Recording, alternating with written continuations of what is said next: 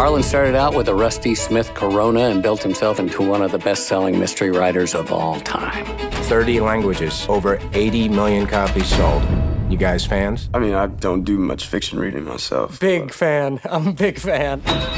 Who is that guy? Mr. Blanc is a private investigator of great renown. I read a tweet about a New Yorker article about you. You're famous. The night of his demise, the family had gathered to celebrate your father's 85th birthday. And your son, Ransom, did he attend as well? Yes, but he left early. I think Linda was upset. Walt would get a little Irish courage in him. He'd get into it with Harlan. What? Richard said what? Are you baiting me, detective? Attempting to be thorough so we can figure out the manner of death. You mean if someone killed him?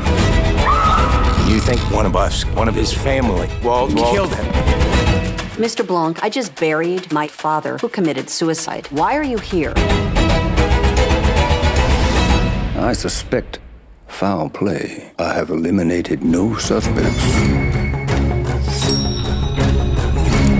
Harlan was cleaning house. Everyone in the family has possible motives.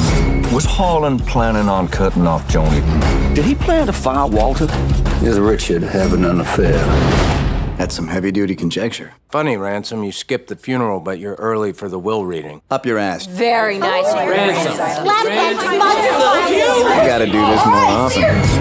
The family is truly desperate.